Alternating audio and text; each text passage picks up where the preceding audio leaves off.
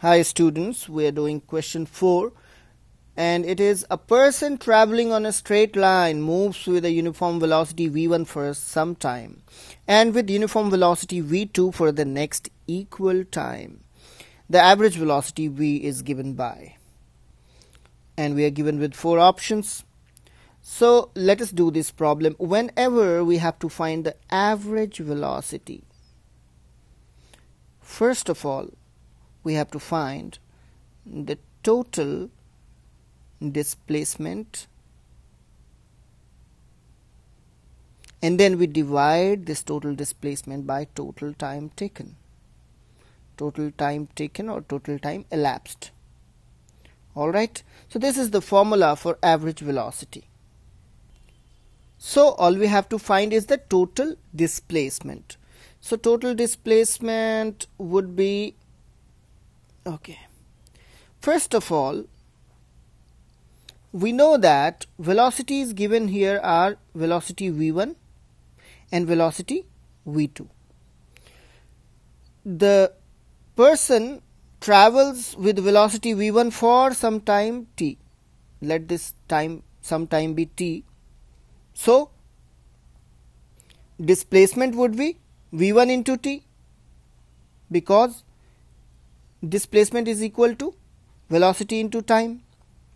And the same person travels with velocity v2 for this equal time. Here it is mentioned the time is equal.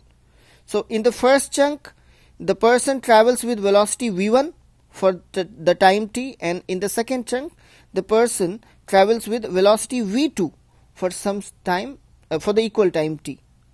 So these, when we multiply these velocity and time, we get the displacements. So total displacement would be, we simply add the individual displacements, that is v1 plus v1 into t plus v2 into t. So this is the total displacement, so which is equal to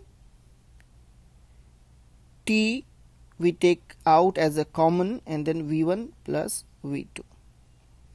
And now we have to find total time elapsed. So total time elapsed is what? Total time elapsed is t plus t, because we suppose the time t and the another chunk is covered in the equal time, so t plus t is equal to 2t.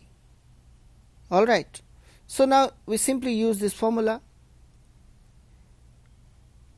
Average velocity is equal to total displacement upon total time taken.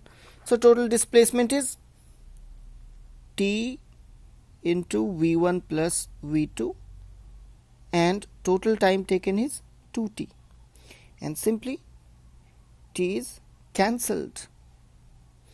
And what we see in the very first option, we get the answer v is equal to, average velocity v is equal to v1 plus v2 upon 2.